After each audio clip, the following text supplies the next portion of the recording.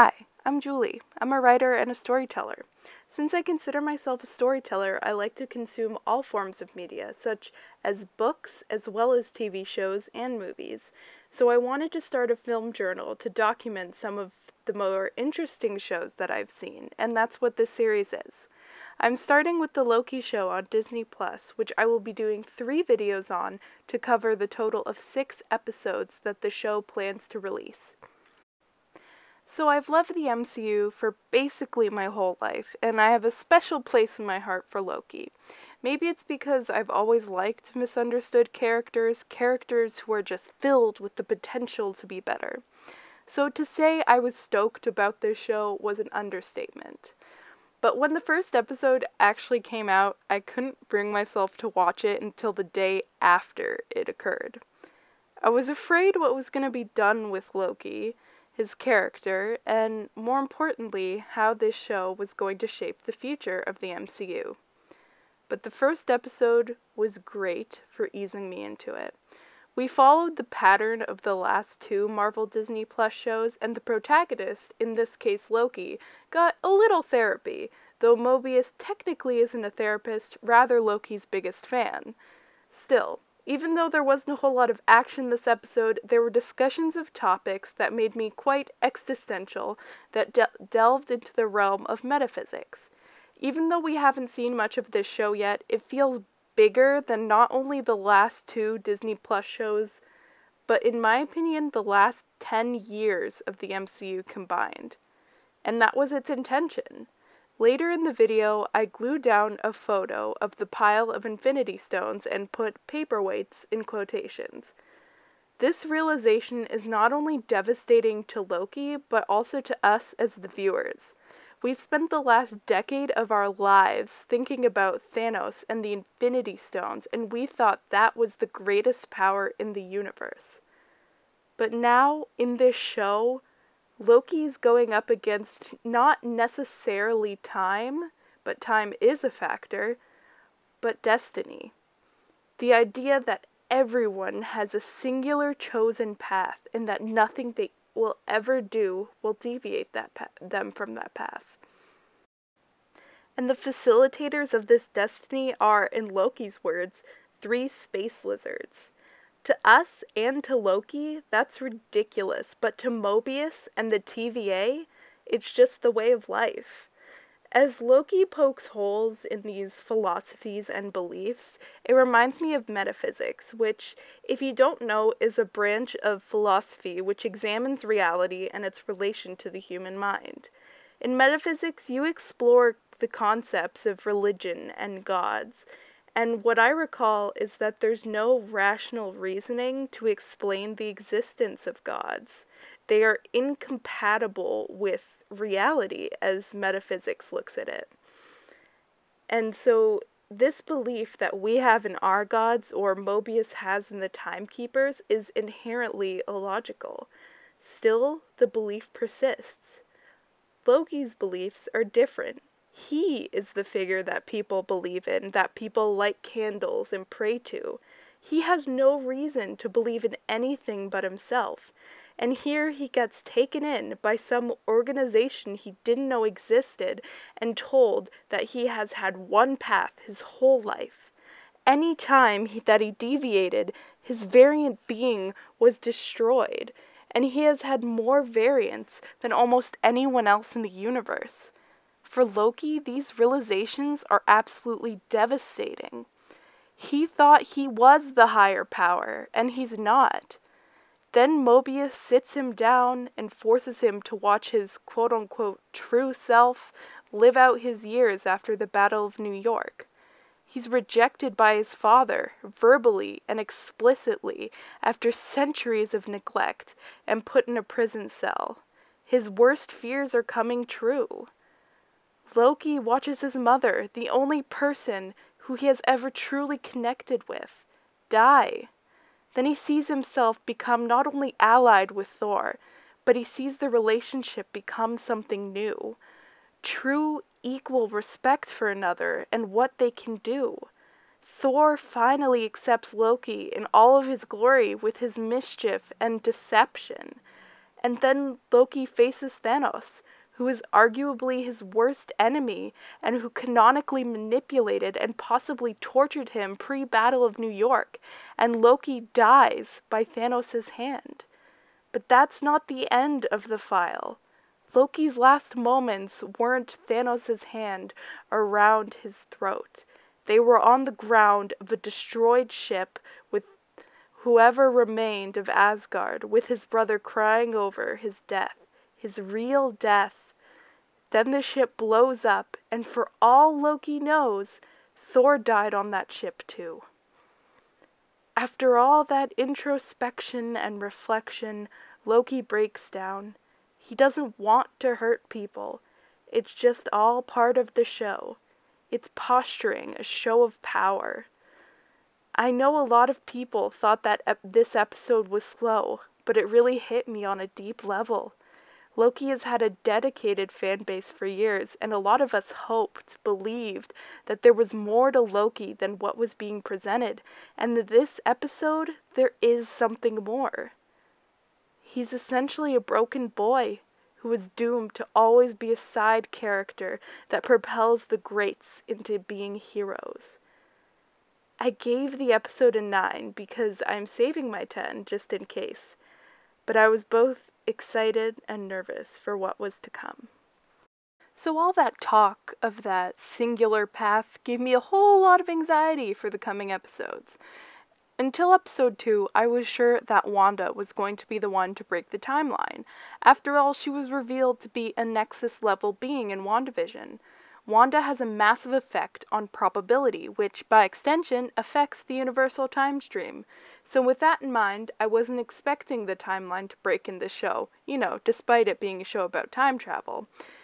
But the fact that it happened in episode 2 was a huge curveball for me. But I'm getting ahead of myself. The thing I absolutely loved about this episode was that we could see Loki's personality come through. Not the one that he put on during the Thor movies, the first 2 Thor movies, or during the Avengers. The real Loki is a creative problem solver who evaluates every situation in seconds and is basically always right in his assessment. And he still has that wonderful Loki snark that we all love. However, this episode did give me a little pause, some nerves. I had the voice of Dylan is in trouble in my head going, "It's a misdirect." On one hand, Loki seems to be surprisingly truthful and cooperative, but on the other hand, Loki is the god of mischief and lies. It's crazy, but also so telling of his intellect, the amount of problems Loki solved in what felt like the first day at the TVA. With the apocalypse thing, to how he realized the other variant was setting a trap, even when no one believed him. With the mention of Loki's intellect, we have to talk about what Loki's endgame could be. He's being cooperative because he allegedly wants to take over the TVA. Yes, that could absolutely be what Loki is aiming towards. I also think there might be something else at play. Thinking about Loki and what we know about him, what he craves isn't power, but rather validation and respect. I mean, think about in Ragnarok when Loki was living as Odin, king of Asgard. Thor, the Dark World, had seemed to hint that Loki was an evil mastermind with evil plans, when in actuality he had no such plans. As Odin, Loki had the respect and validation even if it wasn't directed towards him. By all accounts, he was harmless, especially instead of murdering his father like you'd expect from someone who was evil. Loki put him in a retirement home. A retirement home. Which, doesn't really scream evil mastermind to me. So, I admit, I don't really know what Loki's endgame is, nor do I know what side he's going to be on when it ends. But I'm rooting for him, and I hope that he can forge his own path and become the hero of his own story. So, let me know in the comments below what you guys think Loki's endgame might be in this situation. I am interested to see what happens on the excursion where Loki followed Lady Loki through that time portal, and I hope he comes back in that dashing outfit that we've all seen in the trailers and that everyone is cosplaying. So let's talk about Sylvie Laufeydottir, aka the Lady Loki. The first thing we definitely have to talk about is the fact that she's blonde. In every iteration of the comics, whenever Loki has taken their female form has always had black hair. So this spawns the theory that Sylvie, Lady Loki, might actually be Enchantress from the comics. But while I'm interested in that theory, I also have to wonder why the TVA would mistake her for Loki. The TVA is all-knowing, apparently, so if they're all-knowing, how could they mistake the Enchantress for a Loki variant?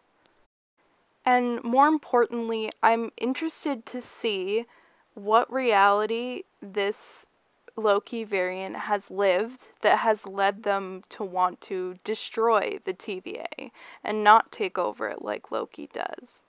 I'm wondering how long have they been a variant and what persuaded them to take this specific form, especially with the blonde hair. Is it because Loki's mother dies, or maybe something else has happened? What I'm basically saying is that there has to be a reason why this has happened, why this Loki variant stands out against all the others. And if that Loki variant is in fact the Enchantress, that makes sense, because in our knowledge, there have been dozens, probably hundreds of Loki variants, and not one of them has gone against the TVA like this, been able to escape, and is in fact causing trouble for the TVA. Also, a fun side note, I like how in this time travel sci-fi genre, the whole world has decided there's only two ways that people can mess with / keep track of time.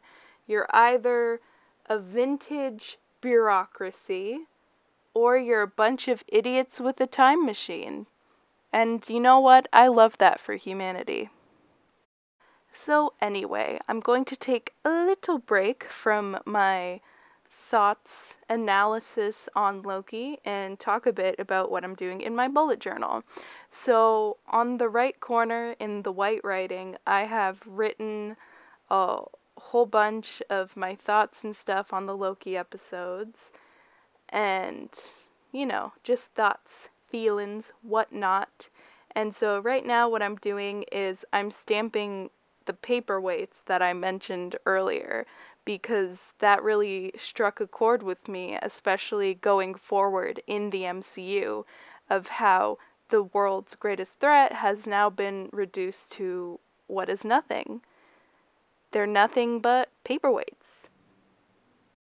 And initially, this paperweights concept kind of feels like bad storytelling, because it's saying, oh, all those stakes that you remember, all those people that died for these stones and revolving around the stones, that was for nothing. But I can also see it from the Marvel perspective of having to one-up their big bad from the last time. So while one part of me was kind of hurt by this scene, I also totally understood what they were going for and where they were coming from. And I think it just paints a broader picture of what they're building up to, specifically in Spider-Man No Way Home and Doctor Strange, the Multiverse of Madness. Because at least I think this means that they're not just building up to a single linear story anymore. The first 10 years of the MCU was building up a single story, and how all these other stories were just small parts of that greater story. But in this case, in dealing with the multiverse, it's not about a single story anymore. It's not about the connections. It's more about how vast and different and scary the MCU is going to be. Which kind of brings me into a topic I've been thinking about since I watched the first Loki episode. So, in some of the welcome narration, Miss Minutes mentions the vast multiversal war that the timekeepers essentially solved into a single continuous time stream. While that might be nothing more than just like exposition for the timekeepers and why the TVA was established, to me it kind of feels like foreshadowing, especially since we know that Multiverse of Madness is specifically going to be dealing with the consequences of suddenly being a part of a multiverse. As you can see, I'm writing down some of my thoughts for the future of the MCU right now. And it's interesting, because when we were first told about this multiverse arc that was coming, we were told that it starts with Wandavision, continues with Loki, continues with Spider-Man No Way Home, and the culmination of this arc would be in Doctor Strange, the Multiverse of Madness. And I know this is a Loki video, but follow me here for a second. If this arc was supposed to start in WandaVision, why didn't it? Sure, we got the impression that her powers are more vast than anyone in the MCU had been expecting. And we got the Darkhold, which is, lots of dark magic, and it's very worrying and concerning. And we got this teaser where Peter Maximoff was played by Evan Peters. Sorry, I meant Pietro Maximoff. And then it turns out that Evan Peters' character is not, as we all thought, being the X-Men Quicksilver, and he's just some guy. I don't know, it's just, why would they put so much emphasis on how the multiverse begins with Wanda if the person who in fact breaks the current timeline and starts the multiverse is Lady Loki, therefore making Loki the beginning of the multiverse arc? But hey, you more cultured Marvel fans can let me know in the comments below, because I don't read the comics very often, so y'all might know something that I don't. I guess what I'm saying is that, at least for me, something's not adding up. And yes, we are just at the beginning of this, and it might be one of those things where you have to wait till the end before you can see the bigger picture. But there's something off in this world. It doesn't make sense. Speaking of, let's talk Avengers. Loki brings up a great point before the judge, that the Avengers are the ones who time traveled, so why weren't they dragged in by the TVA? The TVA's response to this is that, the Avengers were always supposed to do that. Which, since they were always supposed to do that, it kind of brings up a whole lot more plot holes than Endgame originally established, which were already a lot of plot holes. Like, one plot hole that I'm going to clear up right now that I've been seeing around a lot is the fact that, Loki stole the Tesseract, so the Avengers weren't always supposed to go back in time to steal the Pym particles and the Tesseract. But we have to remember that Loki wasn't the direct cause of Tony losing the Tesseract. Hulk bumping into Tony made him lose the Tesseract. And I suppose, in the normal reality, Loki didn't steal the Tesseract, and just S.H.I.E.L.D. or Hydra got the Tesseract. But I will say that I am on Loki's side when it comes to this Avengers thing. Like, something is just not sitting right here. Like, why would the timekeepers see and write in time travel into the original time stream? It's so dangerous and can create all these timelines and alternate realities that they're trying so hard to prevent. So why are the Avengers given a hall pass? Is it maybe because these timekeepers aren't as all-powerful as the TVA makes them out to be? Maybe there's something even over the timekeepers that's dictating their actions and motives. And also, speaking of Avengers, Doctor Strange saw, 16 million different realities, allegedly. And so, that one singular timeline was the only one that the timekeepers dictated to be part of the sacred timeline? And also, in these different realities, did Steven see variants of themselves getting arrested by the TVA? Does Doctor Strange know about the TVA? Because if he has that time stone, I can't think of a reality where he doesn't know about the TVA. Really, I'd like to get into those textbooks that they have at the Sanctums and at Camartage, because they have to have something about the timekeepers. There's no way that these are these ancient mystical beings and wizards and sorcerers don't know about them. What can I say? I'm with Loki, man. These space lizards, they don't sit right with me. I can't fathom them operating on their own. I really feel like there's something bigger going on in a story arc that's already massive. But hey, it's just the first 2 episodes. And I'm really excited that it was these 2 episodes that were the first pages in my film journal. And as you can see, I'm putting 2 more photos in. The one in the middle, which is very, very dark and you cannot see it, is Loki and Mobius. And I thought that was important, so I decided to put the words Apocalypse Epiphany next to them, because it's the scene where Loki is doing a very vivid metaphor for the apocalypse that he's trying to explain to Mobius. It's very chaotic, and I think it's beautiful. Side note, I think the knowledge of Ragnarok affected Loki a lot more than it seemed to affect him.